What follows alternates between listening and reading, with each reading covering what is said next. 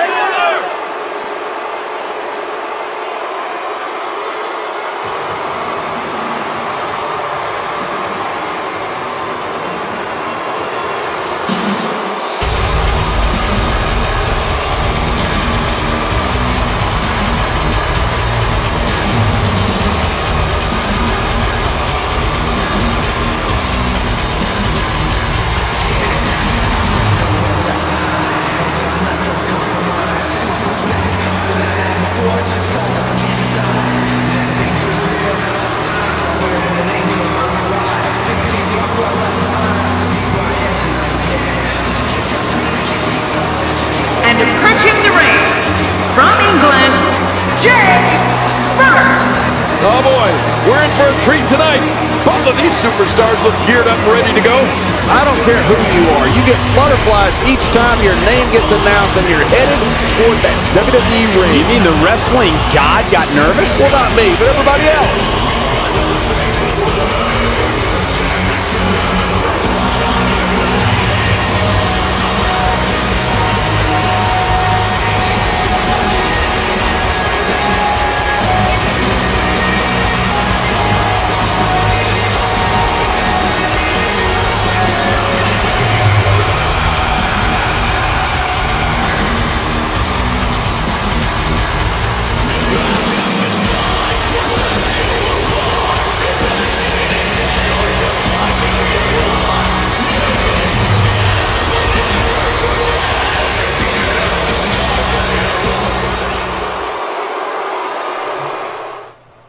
Hello everyone, my name is Illo and welcome to the league match between Jay Sparks and Robert Blake. So, it's been a tough week for Jay Sparks this week. After defeating Randy Orton at the last pay-per-view to become #1 contender for the World Heavyweight Championship for next pay-per-view, which is Feast of Fired, he's been targeted by Robert Blake. Targeted in a big way because Robert is a member of the Saviors, and ever since Jay tagged with him and didn't help him out when he was in trouble during a pin attempt, Robert has been pretty angry at Jay. Now Jay hasn't acknowledged Robert at all. He hasn't done anything to Robert apart from leaving him during one pin attempt when they still ended up winning the match anyway. Robert has been mad and he has finally managed to get his hands on Jay here this week. But not only has he got his hands on Jay this week in a match, earlier on in the week, he sent his saviors after Jay, 3 of them, which Jay managed to dispatch.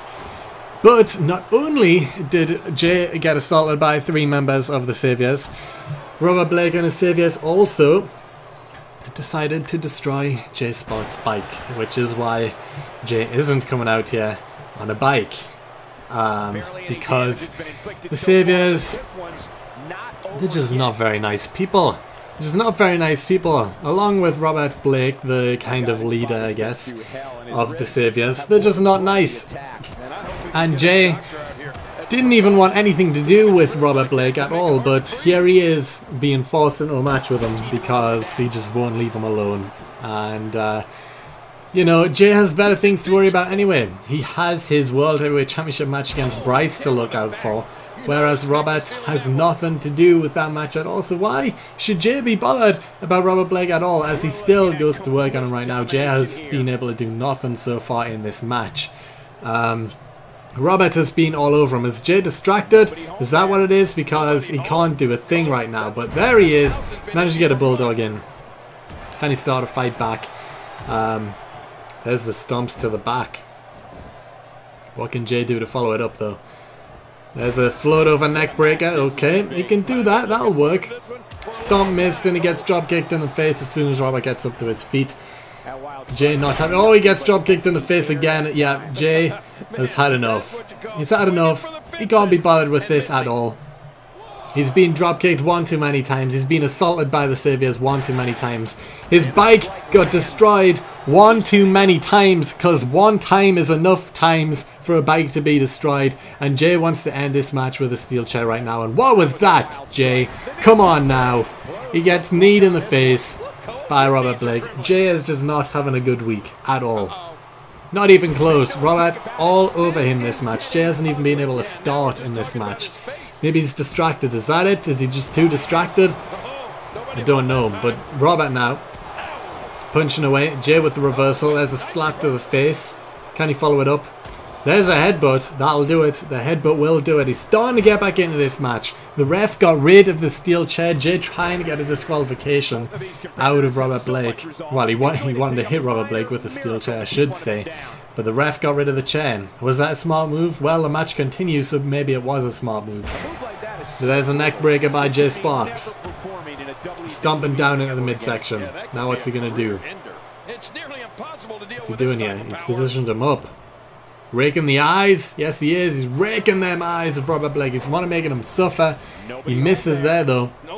And Robert does a full circle around Jay and still manages to get him. Don't know how that happened, but it did. And Robert thinks he's on top. He is on top because Jay hasn't been able to do much at all. And there's another drop kick by Robert Blake. And now he's going up to the top rope. Jay has had enough. Jay's had enough. He's leaving. Then bring it on then. Out here. And he does. Robert does. Robert jumps straight after him, taking him out. Is Jay focusing? Does he know what he's doing right now? Well, he's getting Robert back inside. Well, I thought he was getting him back inside the ring. No, he's not. Misses with the stomp there. Gets drop kicked in the face again. Signature move of Robert Blake. But Jay getting back to his feet. The ref at a count of 5. These are great competitors. Jay on the apron now. Is he even going to get back in the ring? Yes, he is. Got back inside the ring. He might have been thinking there, does he even want to continue? Does he really want to continue? But he does. He takes Robert down with a clothesline there. Finally, he's back in control of this match for probably the first time this match. But can he actually do anything with that? We shall see. As Jay goes after the leg. I'm going to take him out at the legs. If he keeps hitting those legs, he won't be able to hit those drop kicks anymore. He's been hit by 4 or 5 now, I think. Missing. Oh, there's another one. He didn't go down, though. The leg attack worked by Jay Sparks. But he did get hit with a drop kick. That is the main thing to remember there. As Jay is getting dragged to his feet again by Robert Blake. There's a kick. And up he goes. No, Jay with the reversal neck breaker, taking down Robert Blake. Jay getting Robert back to his feet. Is he going to hit him with a drop kick? No. Maybe. Maybe. No, there's the reversal. And back at him in the knee to the midsection. And it looks like Robert's going to end it right now. Right now. Jay's unable to do anything. Robert, what is that? My God, the big man has some height on him. He has some height on him, but he still manages to do them flippy tricks. There's a 2 count and Jay kicking out at 2.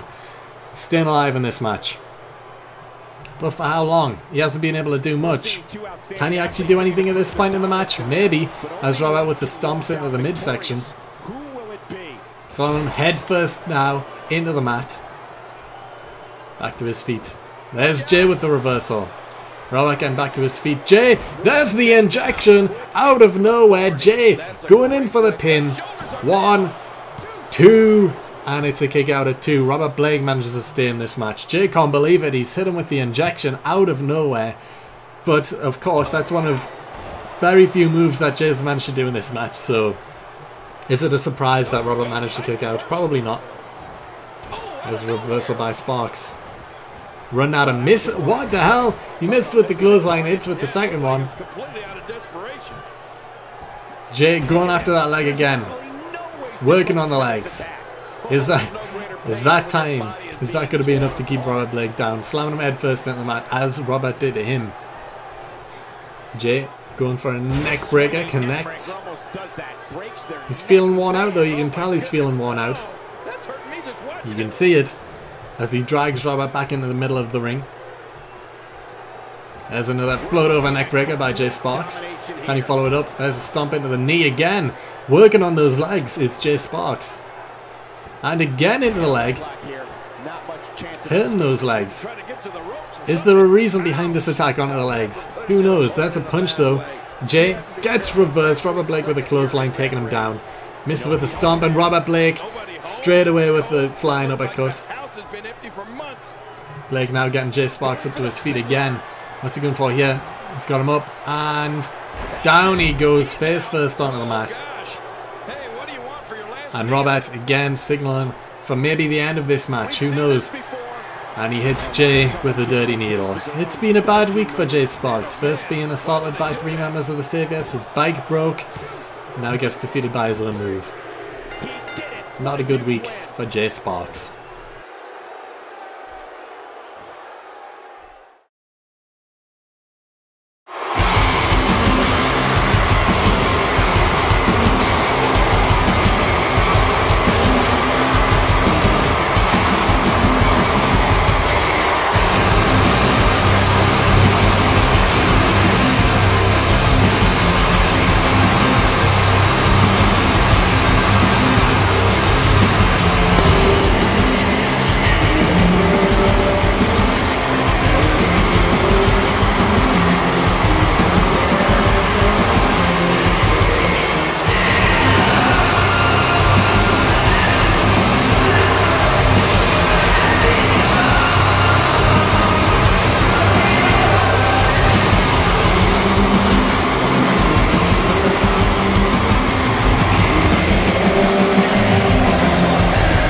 He doesn't want to do this outside the ring. Well, I don't blame him. Keep the action inside the ring. That's where you're going to... There it is, the knee smash. Man, that really smashed him. Every time he has to get up, it takes more and more effort.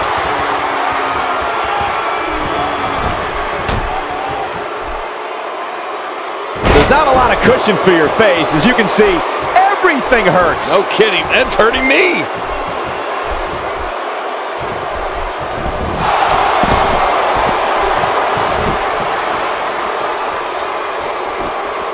Now, who does a methodical pace benefit, King? Well, I'll tell you, whenever the dominating competitor takes his time, it gives everybody a chance to catch their breath. Going for the double play with this move. Well, we're on the move here.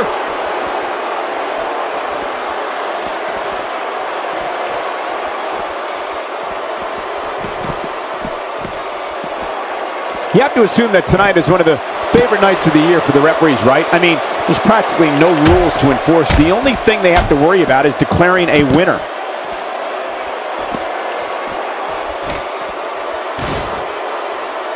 Look at this. He's just barely moving. I'm not sure he can get back to his feet.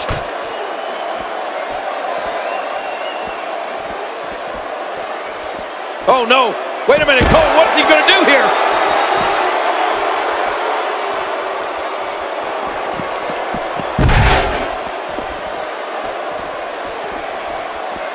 These guys giving this sold-out crowd exactly what they came to see. What an incredible match.